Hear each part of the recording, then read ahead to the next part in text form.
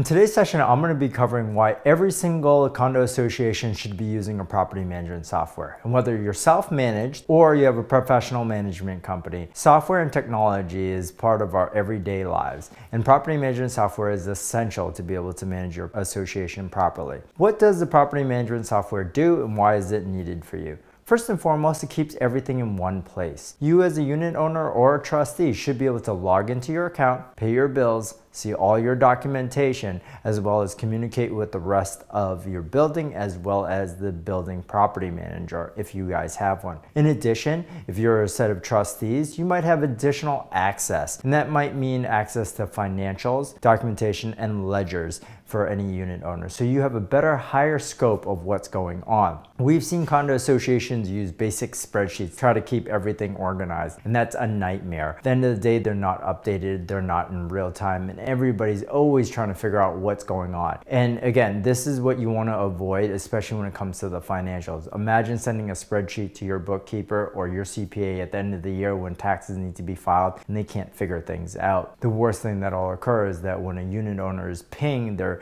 condo fees and it's not organized, you have no records of this. So property management software, it comes at a very cheap, affordable cost, and it allows you to keep everything organized and all in one place. So if you or anyone else you know is looking for help or assistance with your property management of your condo association, please think of us.